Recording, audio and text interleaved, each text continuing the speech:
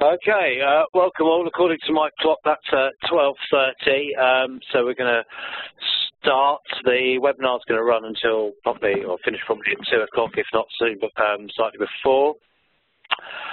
This is the first of our mid-tier countryside stewardship mid-tier webinars that we're running specifically for land agents. It's very much focused on mid-tier rather than higher tier. It's very much an overview of the scheme, focusing on some of the improvements we made since last year and the application process. My name's Alex Adam. I'm from Natural England. I'm leading on communications around countryside stewardship. There's a range of other people on the call today. We've got Rebecca Ashford, who's very kindly doing some of the technical detail in terms of running the webinar. Martin Froman's with us at the moment to deal with some of the scheme-specific queries, although Martin does need to leave us at 1. We've got James Phillips to cover the wildlife pollinator bird package, Philippa Mansfield to cover the watery stuff, and Graham, who's dealing with our kind of FAF events, is also on hand to answer any questions. If we can't deal with any questions on this call, we will try and pick them up and respond to people. But with that, and just before we go on to the content of the webinar, I just want to touch on or repeat some of the messages around housekeeping. This is a new service that we're using. We changed supplier end of last week, so we are sort of slightly learning as we go. If anyone has any questions, please submit them via the chat functionality. You can access chat by clicking on the blue speech bubble or the speech bubble in the top right-hand corner of your screen. That means you can submit a question. When submitting a question, please send it to everyone. That means that everyone who's dialed into this call can see those questions and also see the answers, and it helps everyone learn and get information around the scheme. So without further ado, let's crack on.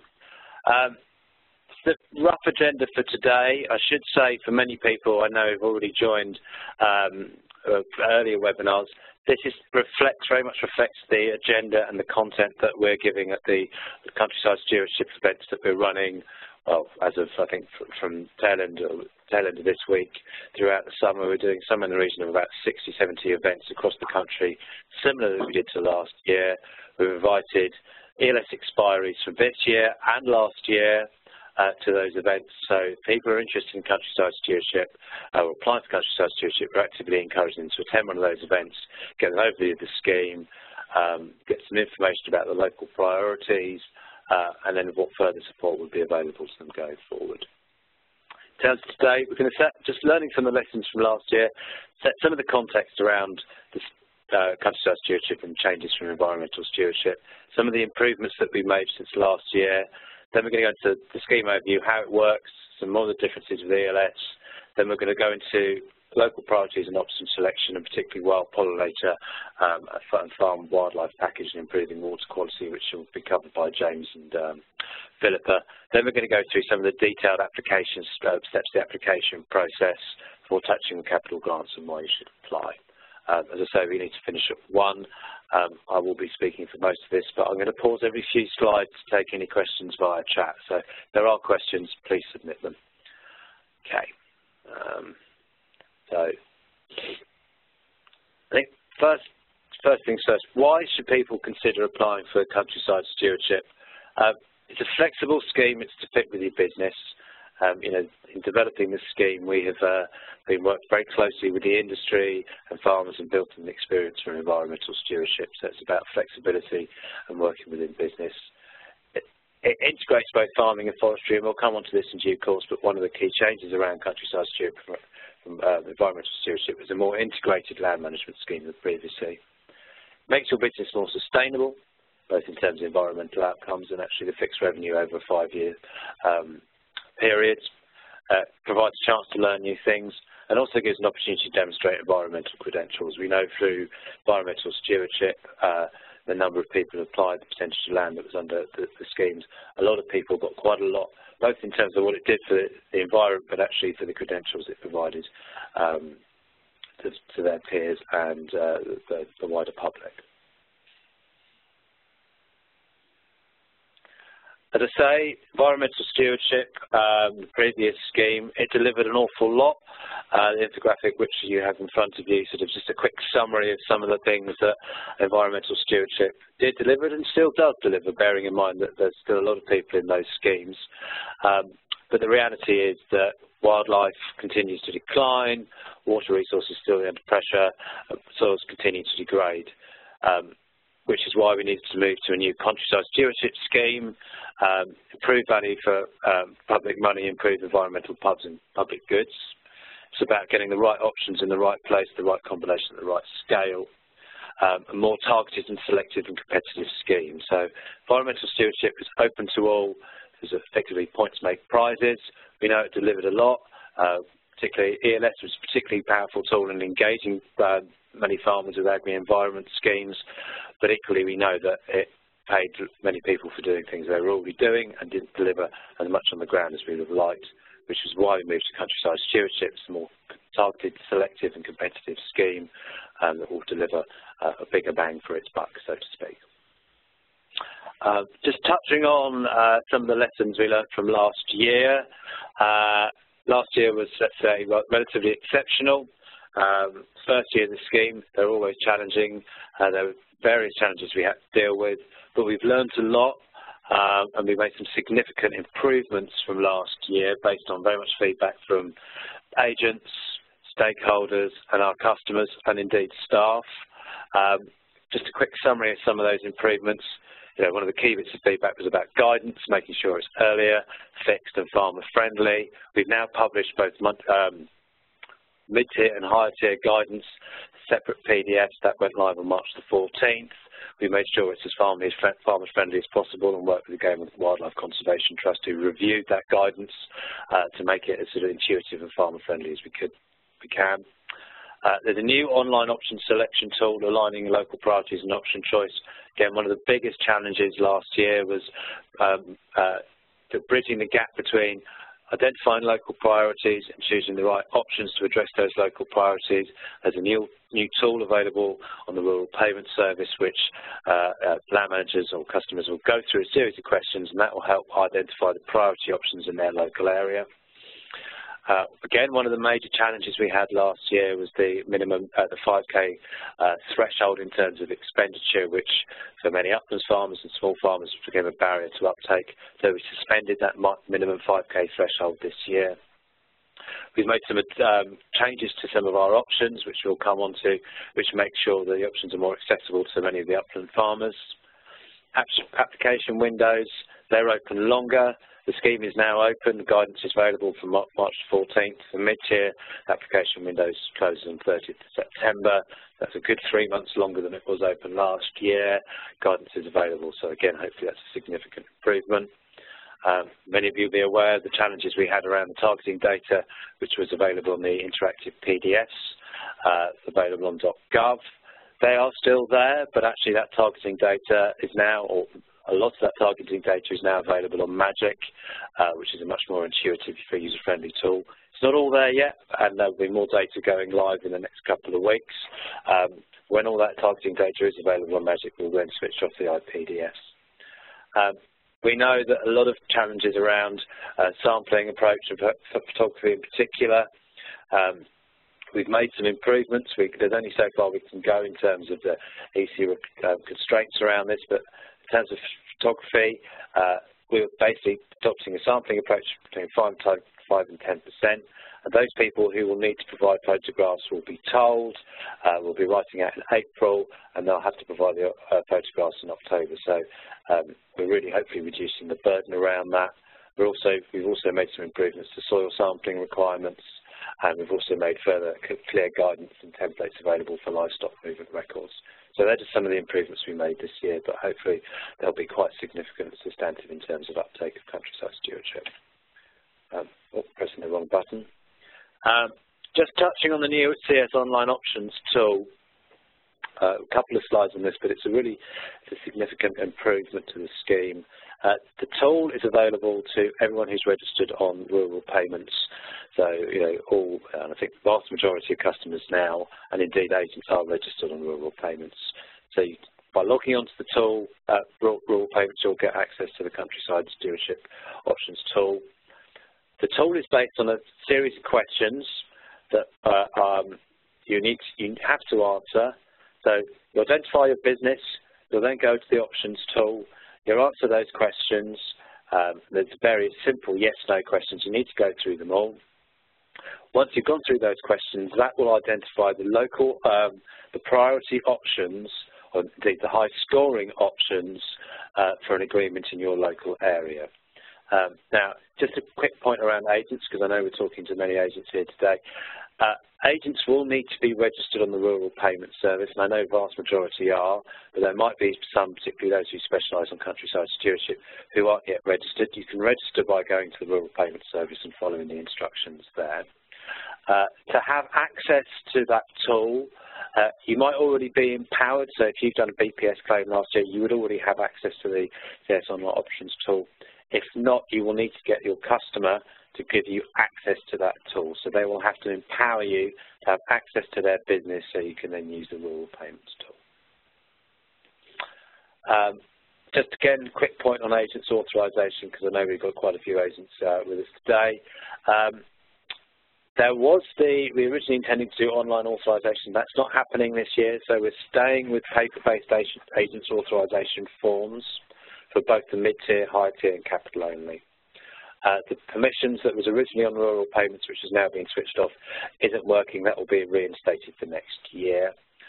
If you have already used permissions for CS and rural payments, and I believe there's literally a very small handful, apologies, that those permissions are effectively redundant. You'll need to complete paper applications again this year.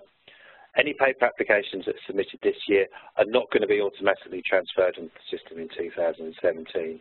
So there will be, and it should be a very simple task, to get permissions, for a case of getting permissions for agents getting permissions on the tool next year. But again, just to kind of reiterate the point, if you're an agent and you're doing countryside stewardship agreements this year, if you're not yet registered on a rural payments tool, please do so and make sure that any customers that you're working with are giving you permission to access the tool, because that would be really helpful. Okay. Moving on, just one or two more slides and then we'll pause for some questions. Just to reiterate some of the points, particularly around the uplands, and these are wider improvements, but they are very much targeted at upland farmers. So, as already mentioned, the 5,000 minimum value required for mid-tier has been suspended. Last year there was a minimum value spend of over a 5-year period of £5,000, so it's approximately £1,000 a year. We know that there was a bit of a barrier to uptake for some of the smaller farmers and upland farmers, so that has been suspended. We revised the eligibility for low input grasslands, GS2, lowlands and GS5 uplands to include parcels adjacent to watercourse. Again, based very much on feedback from the likes of our customers and agents. We're relaxing soil testing requirements for GS5 and GS2 to any levels of pH and phosphates. Again, more standard industry practice. We knew that was a bit of a barrier and a challenge. But we've added lenient grazing GS17, cattle grazing SP6 and haymaking supplements so they can be used with low input grassland options in severely disadvantaged areas. I'm afraid I'm not technical enough to be able to talk you through some of the detail around that, but it's a key improvement that, again, the industry has asked for. And we're making a livestock exclusion supplement to scrub management, WD9, available above the moorland line to help with flood risk management of particular species. So some not insignificant improvements to the scheme, but we know, based on the feedback from both our customers, agents and stakeholders, these are kind of key improvements that we needed to make for this year. Moving on. Again, I've already touched on the application windows, but again, we published this, I think, probably about a couple of months ago now, highlights the application windows. For this year, we've opened the scheme much earlier. Both the scheme effectively opened on March the 14th. Application forms are available for both higher tier and mid-tier. Full guidance has been published. People who are considering putting forward a higher tier pre-application, deadline is the 30th of April. Need to stress, I know that's a challenging time frame, but we're not looking at a full application here. This is like almost an initial expression of intent. So the application forms are available. Actually, many people who've got agency expired are already being contacted by Natural England advisors. So for higher tier agreements, they need to be supported through higher tier. So the deadline for those initial applications for higher tier is the 30th of April. For mid-tier, the application window opened on the 14th of March and closes on the 30th of September. Part of the reason we've put in place the deadline of 30th of April for higher tier applications is, again, based on feedback from yourselves, is that those customers who might put forward a higher tier application but were then not suitable to go forward with a higher tier agreement wanted to know early so they could effectively have enough time to switch from their higher tier application to mid-tier. So all higher tier customers will know in early June whether they're going to be taken forward or not. And for those who are not suitable for a higher tier application, they'll have plenty of time to work up their mid-tier agreement. Just moving on.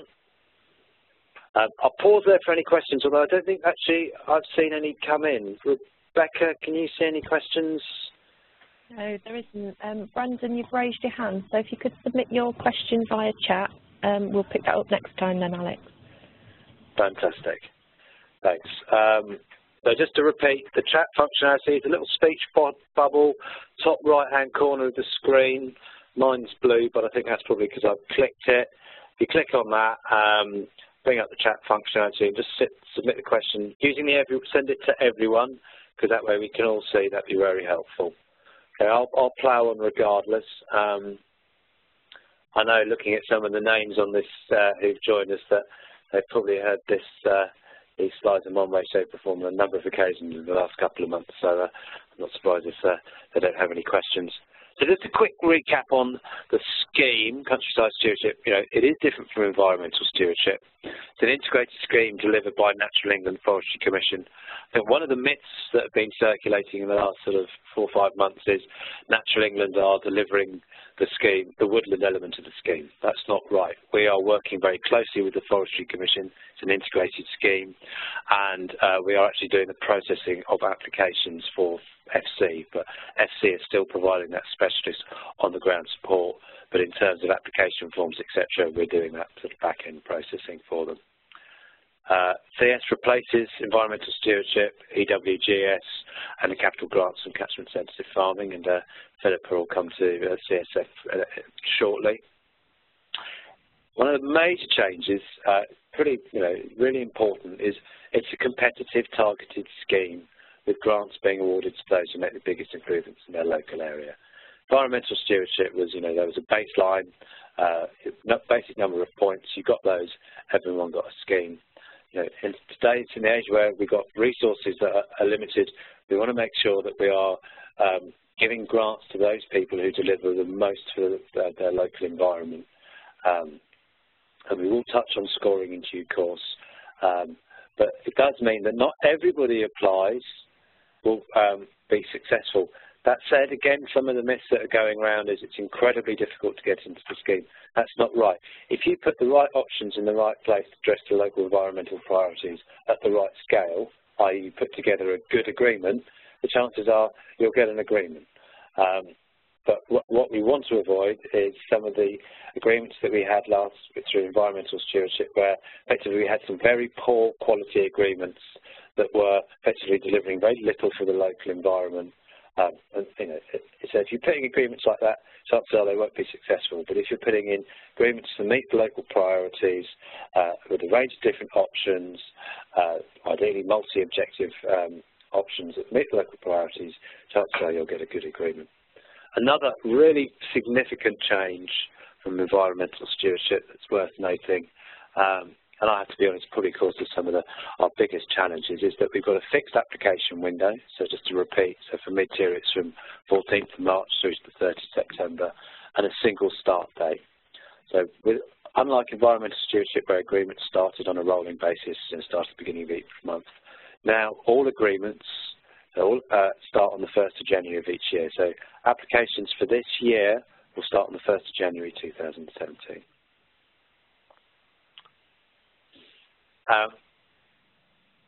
how the scheme will help the environment. There's kind of the four main priorities, but these are not exclusive: wildlife and nature, pollinators, water and flooding, and woodlands, reflecting the more integrated approach. The other priorities, which again very similar to environmental stewardship: historic environment, landscape character, genetic conservation, ed access, climate change adaptation and mitigation. But the kind of priority focus of the scheme: wildlife and nature, pollinators, water and flooding, and woodland. Hopefully there's no surprises to anyone there. Okay, let's come to questions in a moment. Just do two more slides and then we'll pause because I think we've got a couple of questions coming in. How is the scheme designed? Again, it's not a million miles away from where we were in environmental stewardship. So we've got mid-tier, which I suppose is most closely aligned to ELS, but key changes, it's part farm, it's competitive, it's targeted. We've got higher tier, again, very similar to HLS, and then we've got capital grants. So mid-tier, multi-objective, widespread uptake, simpler management, so which we mean hands-off, tend to be 5 years. Higher tier, multi-objective, site-specific, more tailored, so the options around higher tier can be tailored. Agreements, again, on standard 5 years, but in some cases they might be longer. And then capital grants, single objective, capital only, 2 year, but the management has to align for 5 years. Really important point here, really key message for everyone, is that actually we've got the same options across all parts of the scheme, although they can be tailored in higher tier, but the payment rates tend to be the same, be it in capital, mid or high tier. It's a really important point that people is worth reflecting on.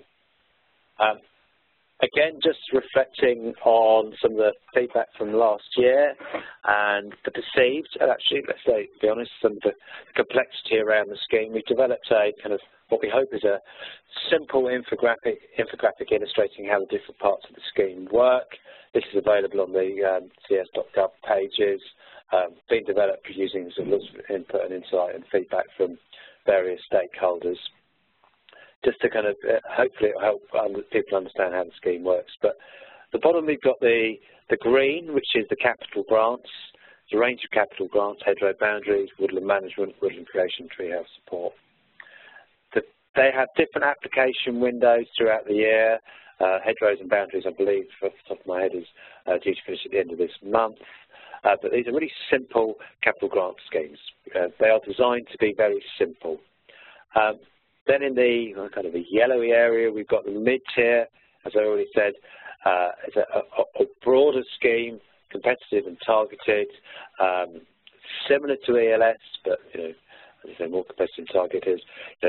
People who apply for mid-tier will get an uplift in terms of their scores and points if they adopt the wild pollinator and wild farm wildlife package, which James will come to shortly. They do improving water quality in priority areas, or they're part of facilitation funds. So if they are part of facilitation fund, they're working together with other farmers in their local communities to address local priorities, and they want to become part of a mid-tier scheme. They will get additional points for that, kind of to recognise that join up. And then a higher tier, which is the pink-red level, again, as I've already mentioned, that's for more complex sites, primarily, not exclusively, triple SIs, common land, priority habitats. It requires support from Natural England or an HC advisor, depending on the nature of the scheme, and those options can be tailored. So that hopefully just illustrates how the different parts of the scheme fit together. Let's move on one more. So let's just pause there, partially so I can get my breath, and partially so we can get deal with any questions.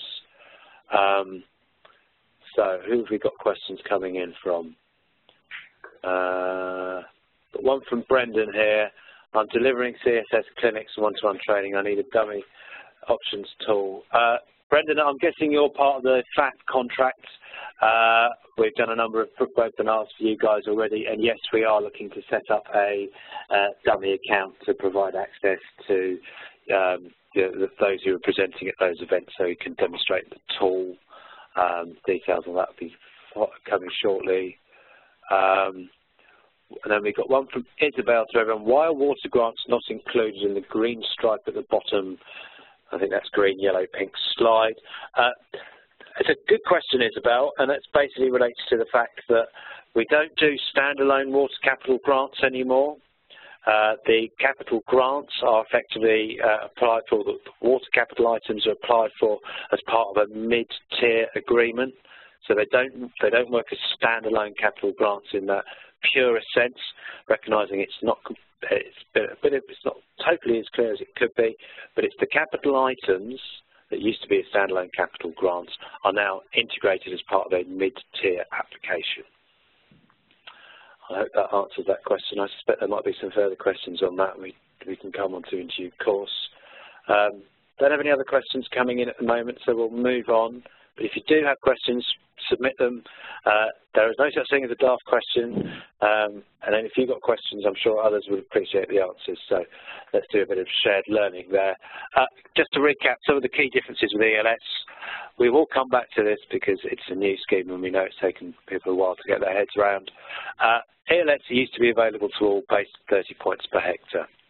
Mid-tier countryside stewardship is available to all, as long as they're eligible to apply, but it's a competitive scheme. ELS used to be flat payment rate across the piece. For mid-tier, payments depend on the options being adopted.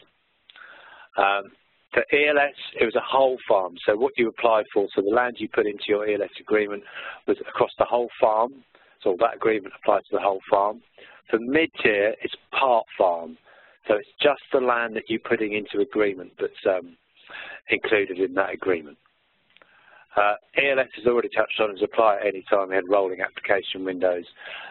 Unfortunately, we've now had to move to fixed application window. This is part of the EC compliance audit.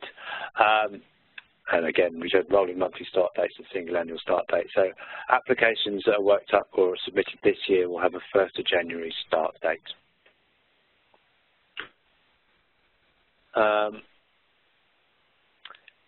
We touched on this on the earlier slides. We're talking about local environmental priorities.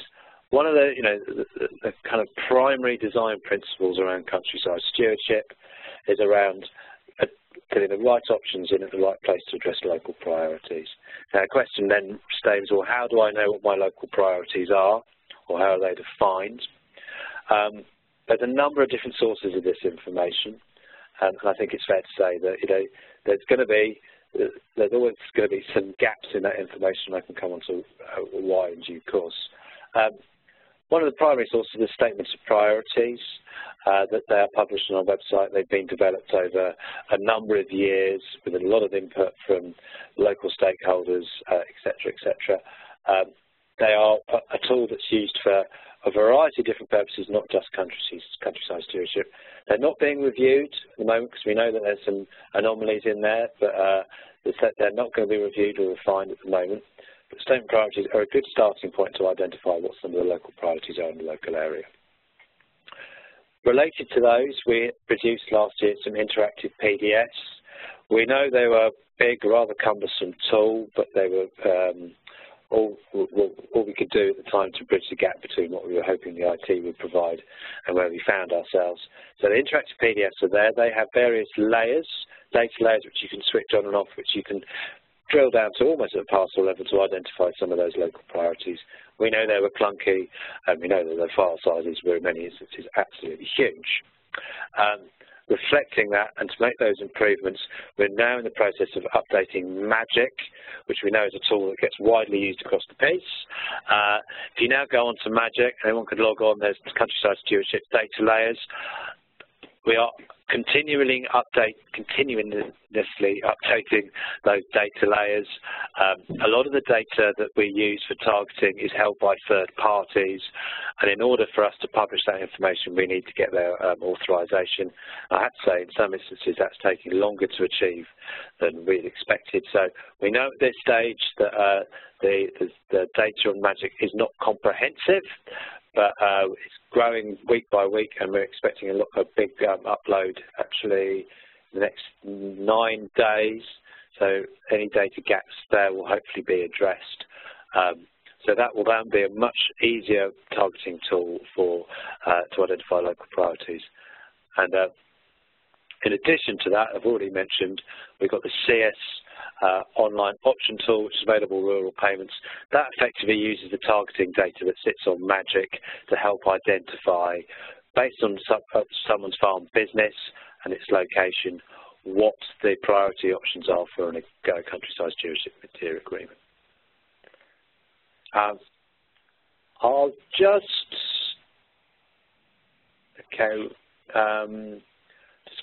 pause to take some questions here because we've got one or two coming in and I could do with a sip of water.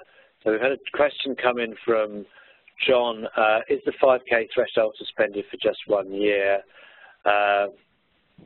At the moment, John, I think it very much depends on the year. We're working on the principle that it's suspended for 1 year. I think that will be reviewed in the fullness of time, but at the moment it's based on a 1 year suspension. Bless you to whoever sneezed then. And I think Philip has already addressed the point around water capital items being part and parcel of the mid-tier agreement. So moving back to the slide, options and items. Again, hopefully many of you will already be familiar with the range of countryside stewardship options. There is a tool that was available last year, the Countryside Stewardship Grant Finder. Apologies, the name's a bit misleading, but we're rather concerned about what we can do for that. It's an online tool, so if you go to the countryside stewardship pages on .gov, go to the Grant Finder tool, there's basically search facilities that you can look at all the different options that are available under countryside stewardship for both mid-tier, capital, for arable, for uplands. You can search according to particular requirements. There are 131 for mid-tier specifically. Nearly all of those options available for high tier that they're scoped to tailor. And actually, in terms of those options, a lot of the payment rates, the management requirements, the prescriptions, etc., are all laid out on those options tools. So again, if you're not familiar or you haven't used it, strongly recommend you take some time to have a look at that, familiarise yourself with those options. As I mentioned, it's about getting the right options in the right place, the right outcomes. So by going through rural payments and using the option tool, you can identify what the high priority options are for a particular area on a particular farm. That links you through to this Grant Finder tool, which then gives you the details of each of those options. You can then consider what are the best options in terms of the farm practices to make that work. Moving on. Again, we've talked on the options tool. So by going through the options tool, you identify your register, you'll know about your land business, you click on there, you can answer a series of questions about what you want to do in terms of environmental priorities in your business. That will identify the high scoring options for a particular agreement on that land. You can then drill down into those options and consider what the payment rate is, what the management requirements are before putting your application together. Okay, enough from me. We're then going on to the Wild Pollinator and Farm Wildlife Package. So, James, are you with us? I am indeed, yes. I've just unmuted myself. Can everyone hear me? Okay. I think they're all mute, so we'll assume yes. So, James, I'll hand over to you just to take everyone through the package. Thank you very much, Alex. Good morning, everyone. Good afternoon, everyone, in fact. I'm just going to take you through 5 or 6 slides on the Wild Pollinator and Farm Wildlife Package and how we want to use it and put it in place for mid-tier. So basically, the Wild Pollinator Package expands the environmental stewardship farm and bird package and the big 3 approach. We've designed it and modified it to deliver for wild pollinators. The package, basically, we want the package to be put in place. It's got proven delivery of biodiversity outcomes. It does make it easier to develop a good, well-paying agreement, and there is a better chance of a successful application. An increased score for doing the package, plus extra points if applied in farm and bird and wild pollinator target areas in most of lowland England. Next slide, please, Alex. Basically, the package is a bundle of options, 21 options in mid-tier, and it's designed to benefit wild pollinators and other farm wildlife. It's all about the right options at the right scale at the right place, and it does increase the chance of a successful application in mid-tier, and it's a minimum of 3% of the land in the CS applications needs to be the options that make up the package to get the uplift. Next slide. So basically, it's about choosing options that are suitable to arable, mixed or pastoral farms. Choose the options that provide the 3 essential wildlife resources. So it's all about nectar and pollen sources for pollinators and insect-rich foraging habitat for birds. We want to provide nesting, hibernation and sheltering habitat for pollinators and birds, and then also winter food for seed-eating birds. Many of the options can be co-located on EFAs, but payments will be reduced to prevent double funding.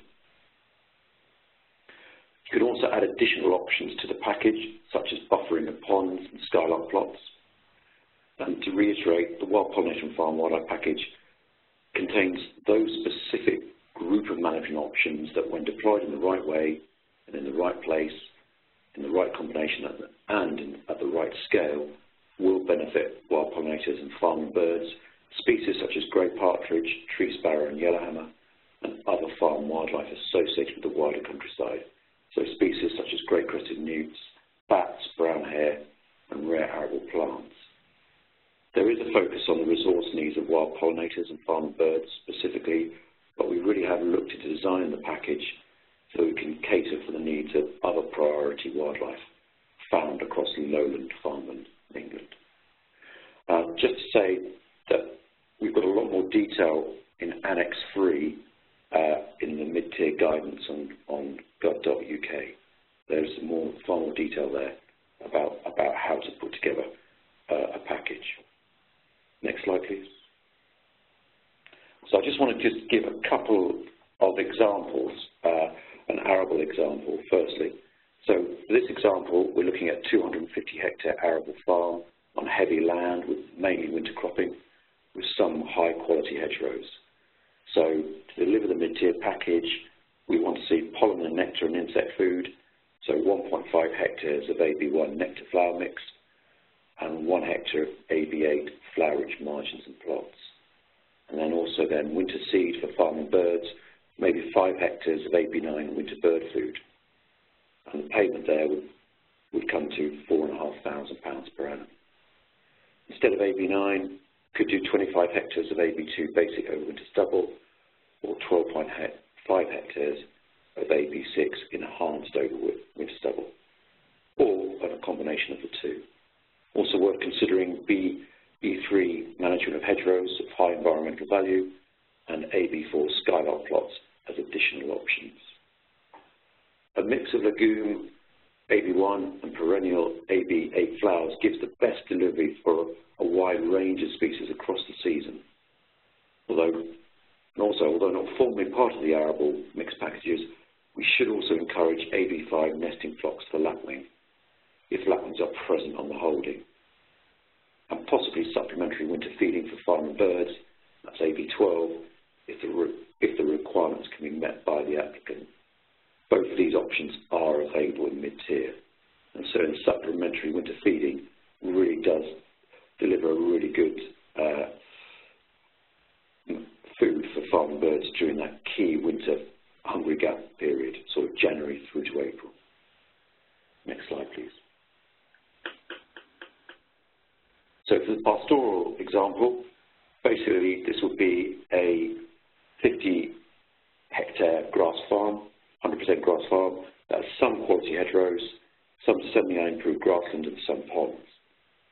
So we'd be looking for this, we'd be looking for say 0.5 hectares of GS4 legume and herbaceous sward, 0.5 hectares of GS2 permanent grassland with very low inputs, 0.25 hectares of GS1, that's about taking field corners out of management, and 250 metres of BE3 management of hedgerows of high environmental value. The payment for that would be £300 per annum, and you could consider GS17 lenient grazing supplement, GS3, ryegrass, seed set for winter foods, spring food for farm and birds, and then also maybe WT1 buffering infield ponds and ditches and improved grassland. So you could use those as additional options to the package. It's just also worth considering, as Alex has already said, the minimum annual payment under countryside stewardship of £5,000 has been suspended.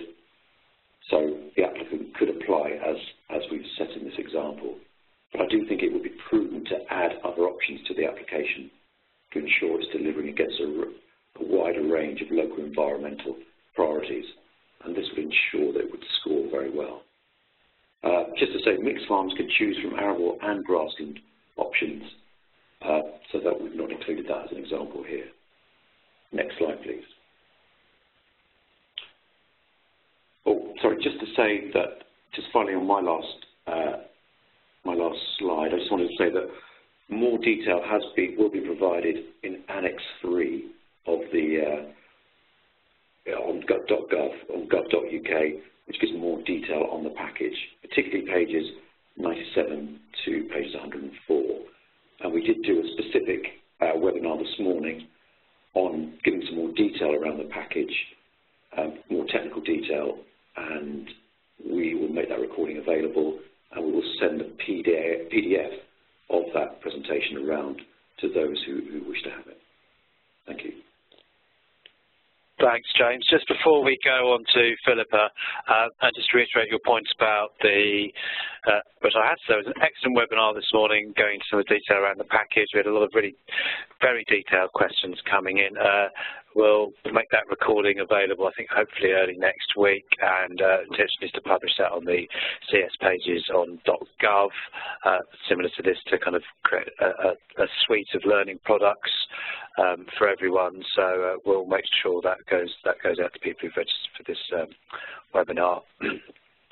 Before we move on to Philippa around improving water quality and just picking up some of the points there, we've had a question in from Anne. Any upland pastoral areas now eligible and appropriate for the pollination wildlife package, please?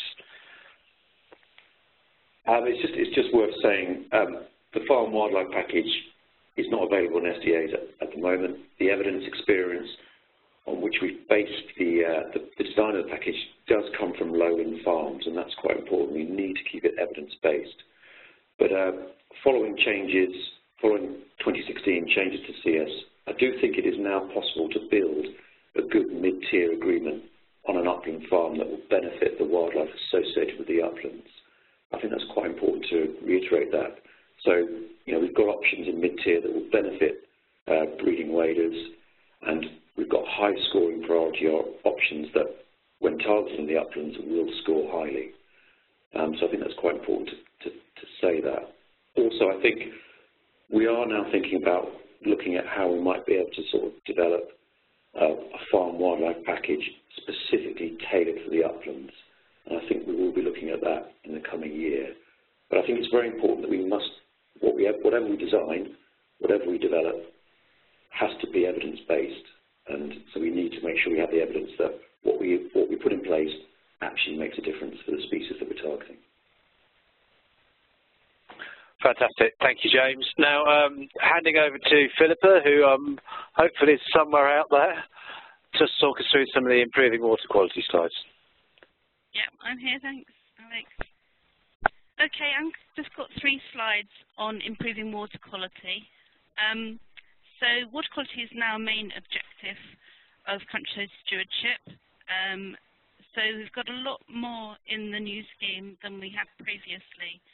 A whole range of capital items, many of the ones which used to be in the CSF capital grant scheme are in there, and a whole raft of land management options. They're all available through the higher tier, but most of these are actually available through the mid tier, and that's where we're aiming. Most of our work will be through the mid tier and supporting the farmers with mid-tier applications that include water quality where appropriate. So stewardship now funds activities which reduce water pollution from agriculture. So this includes pollutants such as nutrients, sediment, pesticides, and fecal indicator organisms that are found in manures. And the aim of these is to improve aquatic habitats and to support target species which are affected by poor water quality, in particular for designated sites. But also they're targeted at protecting protected areas such as bathing waters, shellfish waters, and drinking water protected areas. And also water bodies that are failing WFD because of water quality issues.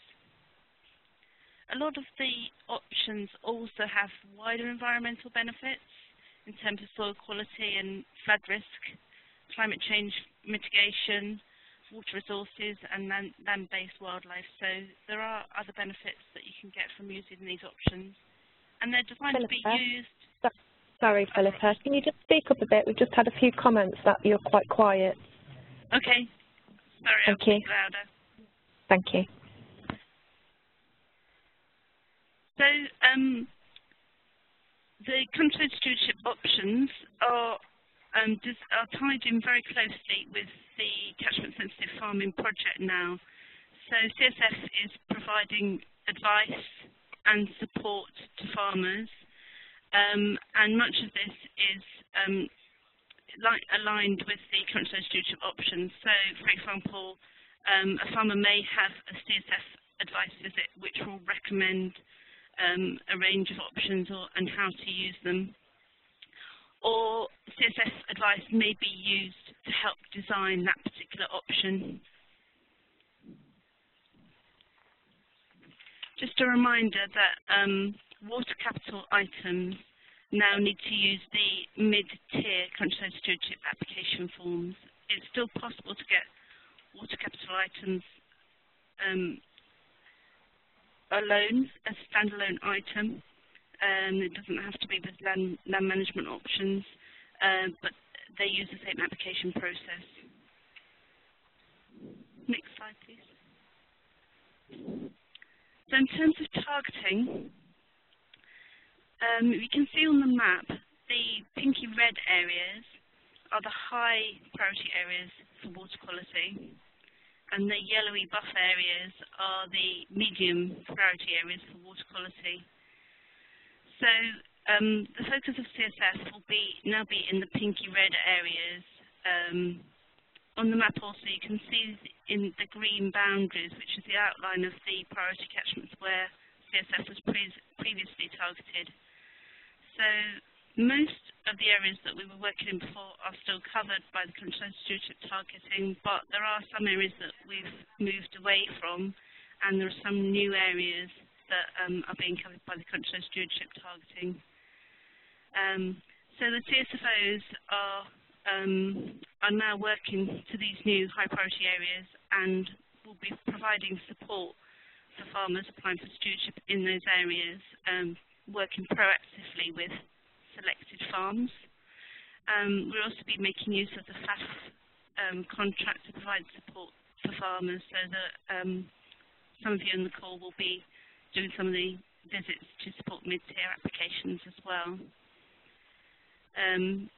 So we're basically prioritising farms where there's a higher risk of water quality impacting a sensitive area, where the countryside stewardship options and grants available are going to make an impact, so where they can be most effective, essentially. All of these targeting areas are available to see on Magic now, so it's worth checking before you go and visit a farm, or for farmers to check themselves to find out whether they're in a high water priority area and they're likely to get countryside stewardship water quality options scoring higher, and whether they can get some support from CSF. Next slide, please.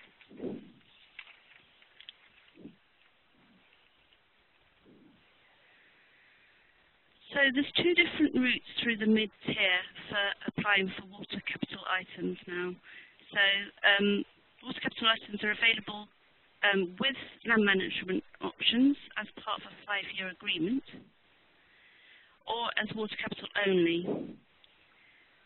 Both routes are competitive, so they'll be scored against local priorities, and they both follow the same application process using the Mid Tier application form. So that all applications will be scored by CSF where they're for water quality, and there'll be a higher score where particular issues, water quality issues that have been identified through the scoring process and on the farm have been appropriately addressed. So again, as with the pollinator packages, it's the right option, the right item in the right place to have the impact to improve water quality. A water capital items only application and agreement is 2 years, and that's limited to £10,000 per application. It is possible to apply for one of these on top of an existing environmental stewardship agreement, as long as the item that you're applying for is not on the same parcel where there's an existing option through an ES agreement. So a lot of farms that we'll be targeting through CSF are ones that are coming out of ELS, or ones where we can provide capital items in addition. CSF will be providing support to farmers within the high water quality priority areas, but we will be prioritising how we support and which farms we support so that we will have the most impact. So it's worth kind of identifying what the issues are, whether they're in those high priority areas, and what the options are available to them. There are a range of items which we term risky items, the same as last year, which are only available with approval from CSF within the high water priority area. So those include yard works, some of the pesticide items, for example, where we want to make sure that they're used in the right place, and also to make sure that they're not overused. So it's worth contacting your CSFO if you think the farmer is interested in applying for those particular items, but only if they're in the high water priority area.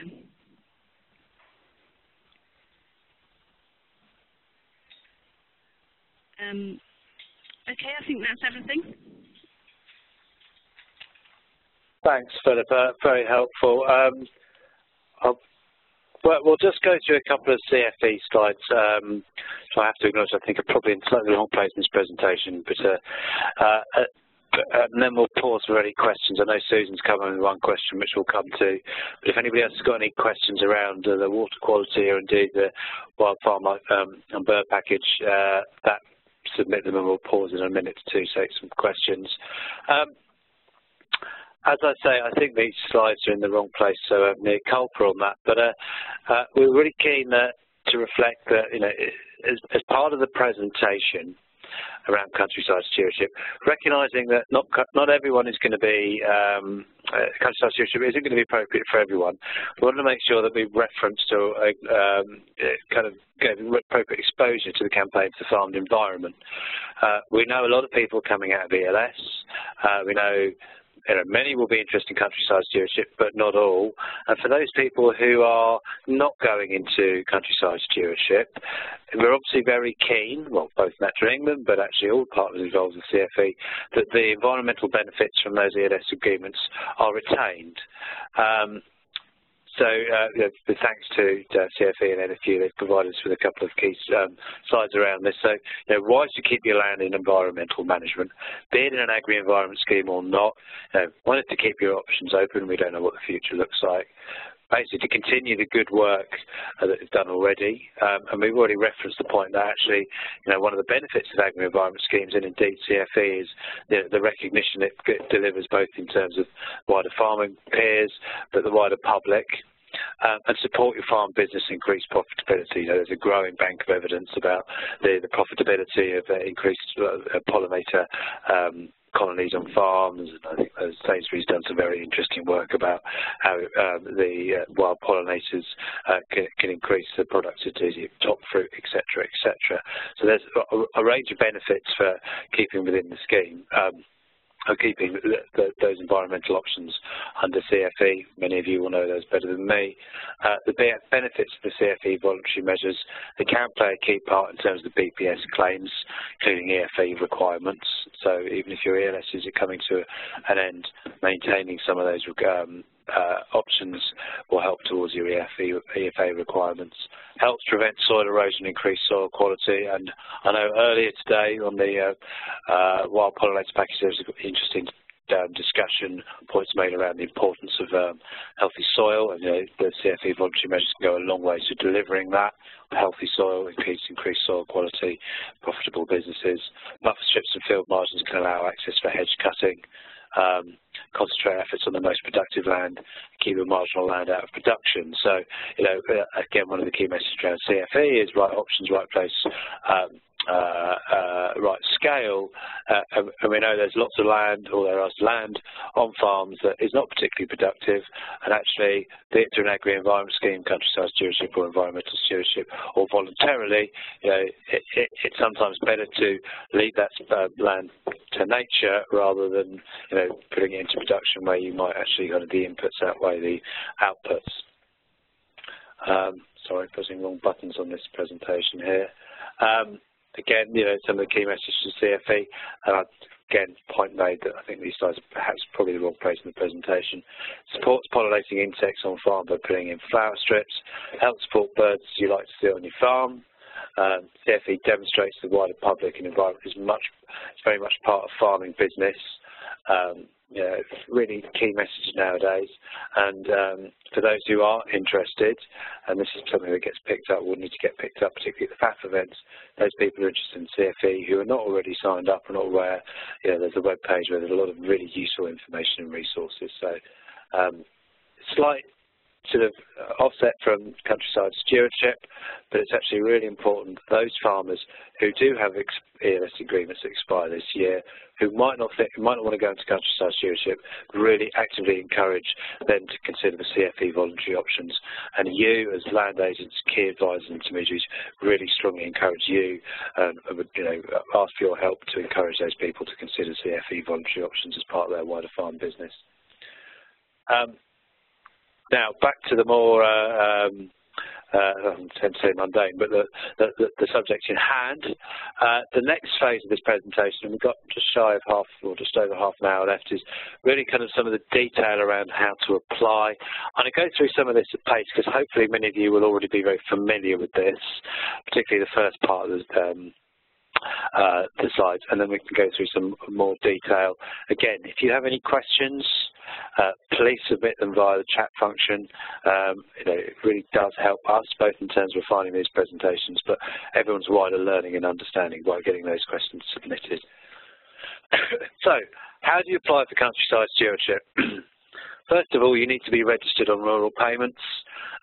Everyone who wants to get paid through a countryside stewardship agreement, or indeed have access to the options tool, needs to be registered on rural payments. I think this is less of a challenge than it was last year, because I think the vast majority of people have already registered in terms of their BPS payments. So if you're not registered, you do need to do so.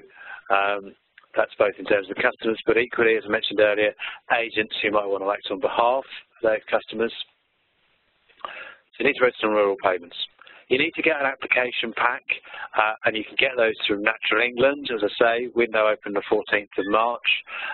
You can request application packs via email, but really recommend that you do that via the phone. The reason we need to call is because actually we need to understand what land you want to put into an agreement so we can develop the supporting maps.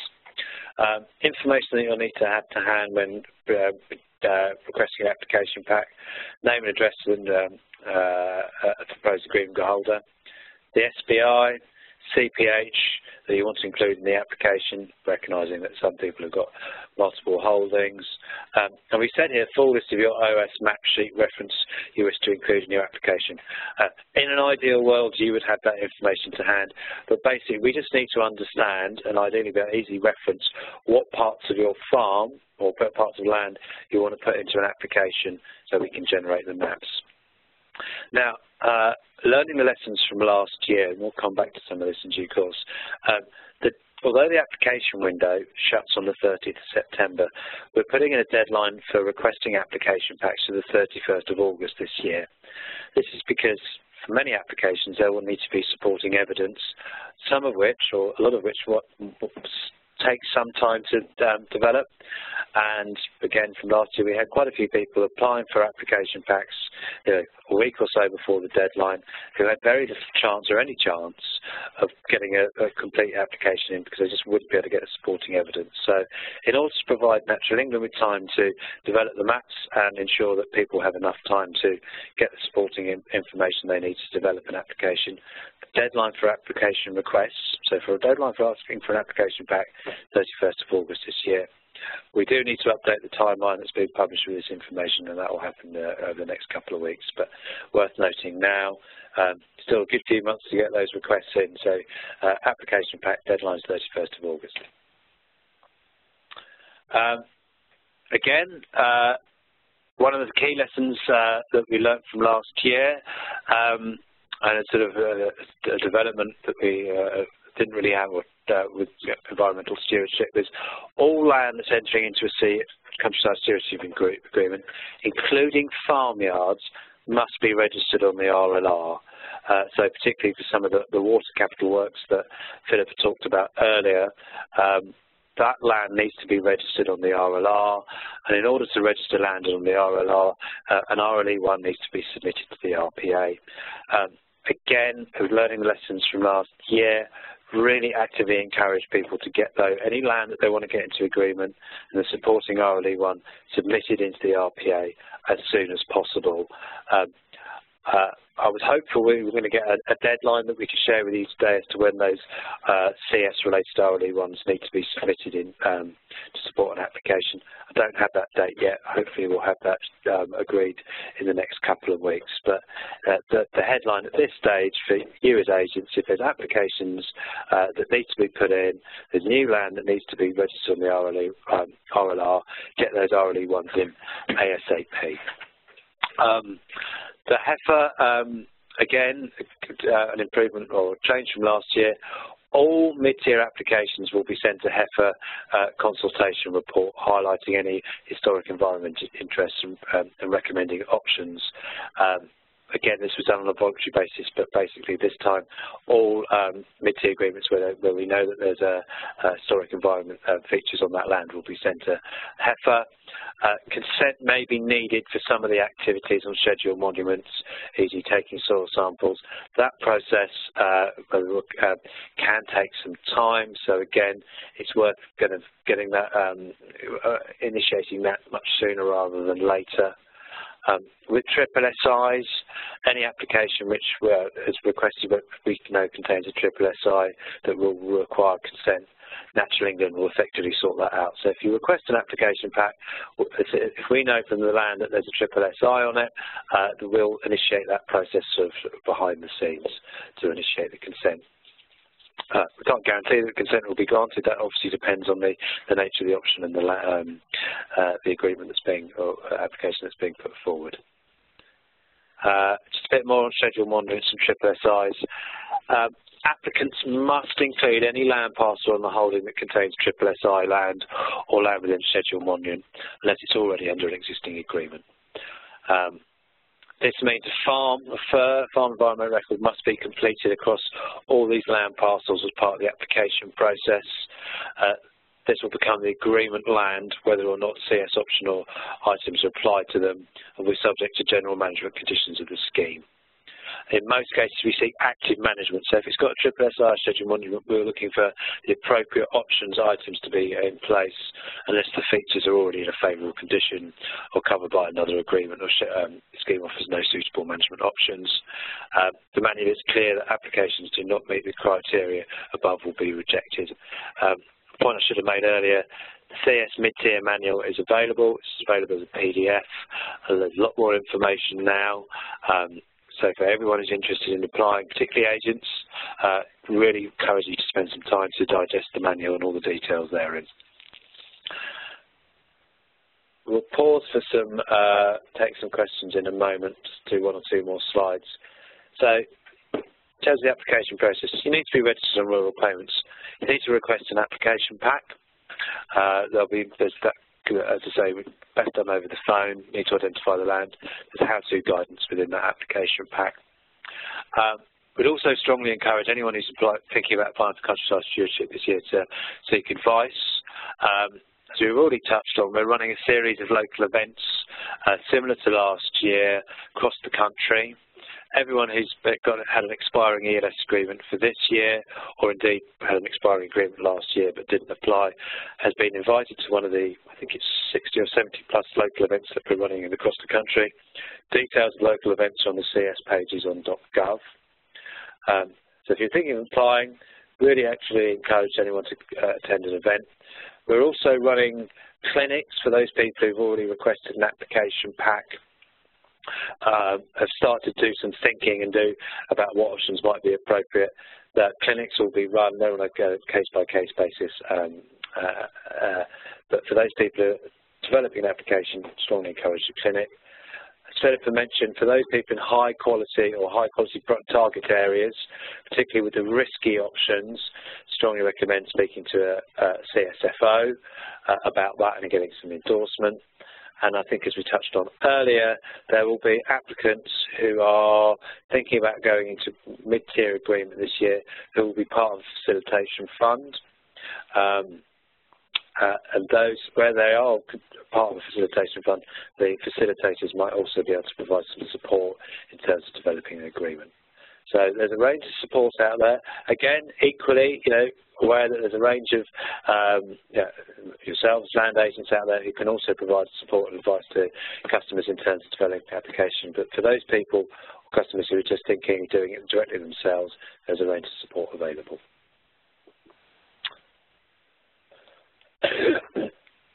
I'll just cover this slide and then we'll pause with some questions. Submit the application. The application form, the application form, the FIR blank map, options map to put your options on, environmental information map, how-to guidance, terms and condition, and any info that we had from the previous ES agreement. There's a bundle of information there that will help you develop an agreement. As I mentioned previously, you do need to leave time to collect any supporting evidence, be it scheduled monument consents, organic certification, triple SI consents, whatever, as these will be needed to support an application. And that supporting evidence needs to be submitted with the application on the 30th of September. So, we need to get, in terms of applications, you need to get all that supporting evidence up front. Please don't leave it to the last minute because some of this stuff takes a good few weeks, indeed, 4 or 5 weeks to get. And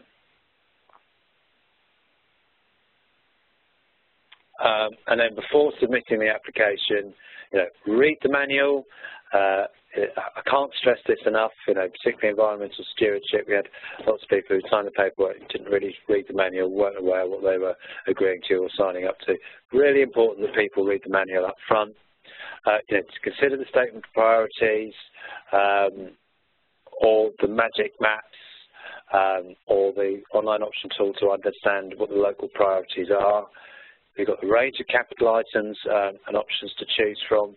The online options selection tool identifies the high priority ones, but there's others that are available online. For those people who adopt the wild pollinator farm wildlife package, you do get an uplift in terms of your score. Equally, if you're addressing putting addressing water quality issues in high priority target areas, and you've got CSFO, that will give you an uplifting score. If you're working as a group to address wildlife at a landscape scale, and you're part of a facilitation group, that will improve your score. Applications and supporting evidence need to be submitted by the 30th of September. Once we've got that application, we'll send you a receipt to acknowledge that it's been received. Quite a lot to take in there, so let's just pause to go through some questions, many of which I think have already been covered. Question from Claire: do you still need to request a heifer, or this automatically when you request your application pack? The heifer will be done automatically, Claire, through Natural England now. Philippa, Mid Tier applications. One about scoring there. Question, Brendan, can you advise get mid-tier dummy application form? Unless I'm very much mistaken, Brendan, the draft mid-tier application form is already available on the Countryside Stewardship pages of .gov. We've hopefully made some serious or significant improvements to those pages. If you look under the forms page or mid-tier section and then forms, I believe there is an example application form available online. Worth noting that as a principle, all application forms, we do put examples online now for everyone's benefit because we know it's useful.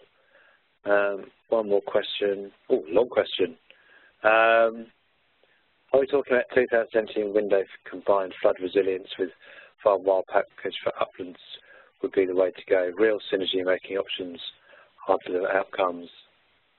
Okay, this is not a statement that I gave. That was an answer I gave. Okay.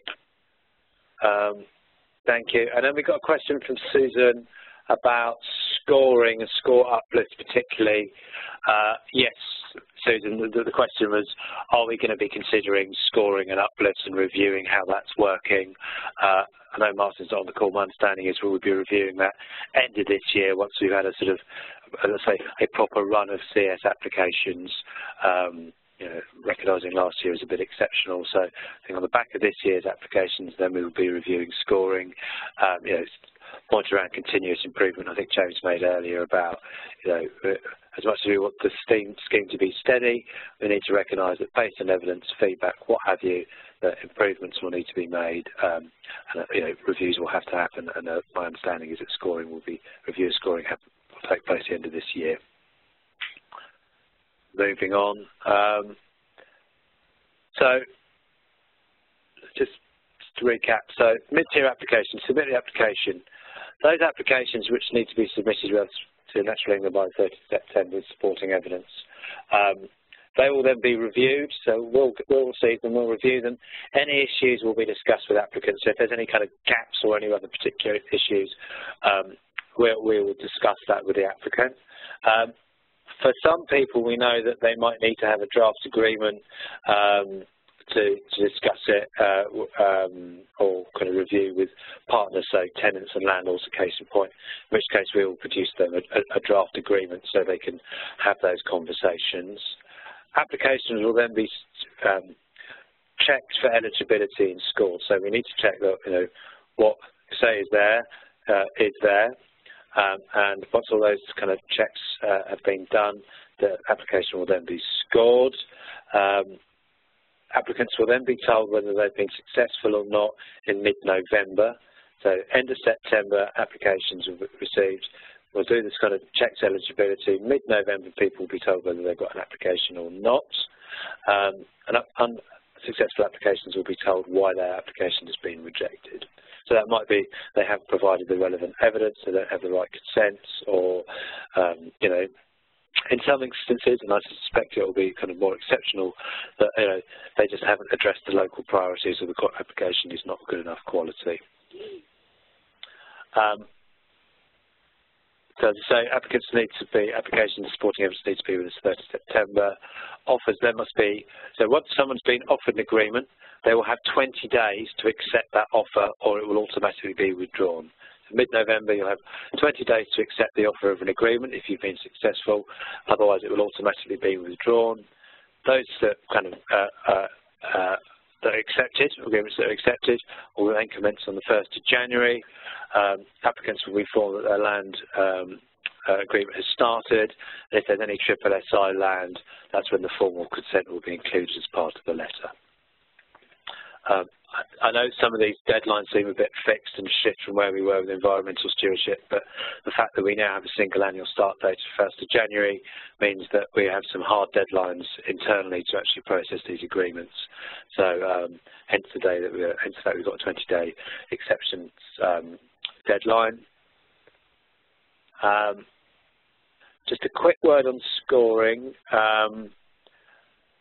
And I purposely haven't got into detailed algorithms, etc., because I think we ended up going down a few rabbit holes last year. Scoring, in a sense, is not an academic concept, but it's only really relevant when an agreement is compared to another agreement. Scoring only allows us to rank agreements. So all agreements that come in, subject to budget availability, agreements will then be kind of ranked accordingly. So good agreements that address local priorities, right options, right place, right scale, will score well and no doubt compare favourably to other agreements that have gone in. Those agreements that have the incorrect options in the wrong place at the wrong scale, that don't meet local environmental priorities or only address one particular issue, will score badly, and they have a greater chance of being rejected. But in terms of what is the absolute score, there isn't an absolute score. It very much depends on how the agreements compare with each other. So picking the right options to tackle target areas in your priority will ensure you score well. Focus on quality, not quantity. Selecting options that do not address priorities will weaken your application. Options that deliver multiple objectives, such as for water biodiversity, will score more highly. Now, and I'm going to be frank here, I'm sure, and I know, having conversations with some people out there who are much more close to the detail, is, yeah, if someone really wants to work around the scoring process, they probably can. As I say, it's just a means of ranking agreements on top of each other, so those agreements that deliver the most to the local environmental priority and offer the greatest return on investment in terms of taxpayers' money will score highly. Those agreements that don't deliver very much for the local environment are more likely to be rejected. Sorry, pressing the wrong buttons here. New system. Quick trot through capital items overview because we haven't got a lot of time. Many of these are already open, so hopefully you'll already be familiar because we've done webinars in the past. Information is available on the website. Hedgerows and Boundaries Quick Capital Grant Scheme, that opened 1st of February this year. Grants up to 5k over 2 years. Again, very simple hands-off scheme.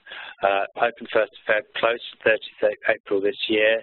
If you apply for a Hedgerows and Boundary grant and you're successful, you can still apply for mid-tier. You just can't include the same capital items for obvious reasons.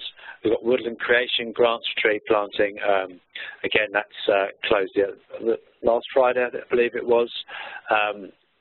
And then we've got some plan-based grants. These are open all year, but are very much by invitation only. So there's woodland management plans being managed by the Forestry Commission, and there's feasibility studies, implementation plans. This is very much focused for higher tier agreements, have a limited scope, a number of applications. So those are also available. The facilitation fund, we've had our second round. Year 1 was very successful. Year 2, by all accounts, is even more successful. We're just reviewing those applications, and there'll be further information around that probably in a few weeks' time. If you want to see some case studies, you go to the Facilitation Fund on pages on Countryside Stewardship, and there's some really interesting case studies about what's achieved from last year. We'll do the same for this year, and the expectation is the third round of Facilitation Fund will open early next year with a similar time frame. What have we got next? So covering where we've got to in terms of Facilitation Fund. Hedgerows and Boundaries, again, information's already available, so I'm not going to repeat what we've got on the slide there. woodland creation, again, we've covered that. Been a lot of webinars in terms of woodland creation and local events with forestry, done by the Forestry Commission colleagues. Useful table, I know there's been a number of requests for this. This is in the guidance, I believe. Capital grants compatibility, so what can go with what? So if you've got an ES agreement, 2015 water capital grant, yes. If you've got an ES agreement, 2016 onwards standalone water capital grant, yes, and Philippa already covered that. Can't be on the same piece of land. ES agreement 2016 mid-tier, multi-year annual agreements, no, can't have those. Eminent Woodland Grant Scheme, sorry, I get a bit confused when it comes to woodland stuff. Onwards mid-tier multi-year agreement, yes, it's related to different parcels on your land. And, well, the others are relatively straightforward. We've already touched on hedgerows and boundaries. And standalone water capital grants, as I've said, yes, if it relates to different parcels of land. So just a kind of quick recap, because I'm keen to leave 5 minutes or so for some questions at the end. If you're interested in applying for countryside stewardship, you need to check the priorities on that particular area of land. What are the local priorities? It's a competitive process, so not all applicants will be successful, but if you do the right type of, the right options at the right scale to meet the local priorities, you've got a very good chance of securing an agreement. If in any doubt, keep agreement focused on fields that will deliver the options and not the whole farm. And remember closing dates, so don't leave until the last minute. As I said, the deadline for applications, requesting an application back is 31st of August. There is supporting evidence that will be required, some of which might take some time. So it's worth thinking about doing an application this year, starting early and doing that initial work. And I suspect further information, as I mentioned on a number of occasions, .gov.uk Countryside Stewardship, all the guidance up there and links to all the supporting tools is available from Countryside, those pages. If you want an application pack, call Natural England, the number listed, 0300 060 3900. As I say, the event details of the events, again on the Countryside Stewardship pages, and as are the contact details for the one-to-one clinics, but those clinics are mostly booked through people who've attended the events. And the deadline for submitting applications for mid-tier applications is the 30th of September. So I think that might be my last slide. It is. We've got about 7 minutes according to my clock for questions. Let's see what's come in.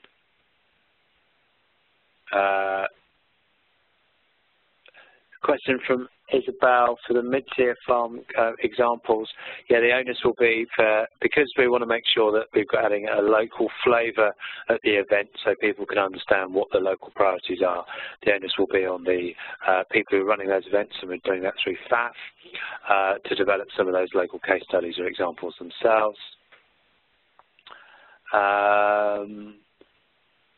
Many of these have been answered. We've got a question coming from Anne. Okay, and we can respond to your query about hedgerows and boundaries. I think the person dropped me an email in the first instance, Anne. The person probably best to speak to would be Martin, but send those through to me. Have we got any other questions coming in from anybody? No, Alex. Speak now or forever hold your peace. Sorry, Rebecca? So we haven't had any that we haven't answered on chat, actually, but I'll just give it a few more minutes to see if anyone's typing away. Okay. Okay, well, we'll give everyone another minute or 30 seconds to submit any questions. Just to repeat, we'll be recording this webinar, and technology permitting, we'll be posting this on the CS page of .gov, Countryside Stewardship page of .gov. There is the wild pollinator webinar that James mentioned earlier. Again, we will circulate that and host that on cs.gov. Again, very interesting, very useful session around that to help increase people's understanding. We're running a similar webinar, if not exactly the same webinar, for other land agents on Thursday, I think the same time, 12:30 till 2. The events, as I say, all those details are on the website. They'll be running over the course of the next couple of months. I think we're doing somewhere between 60 and 70.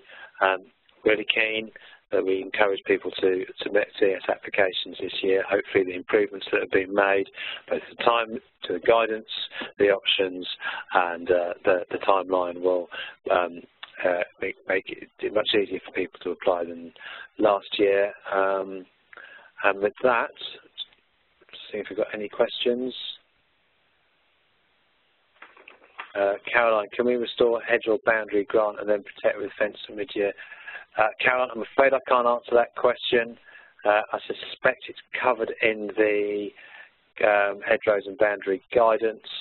If not, submit a query through to the enquiries line at Natural England, and we should be able to respond to that in fullness of time, or well, sooner rather than later because the deadline shuts.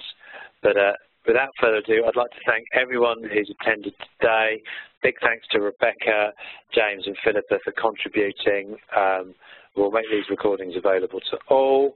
I hope you found it useful.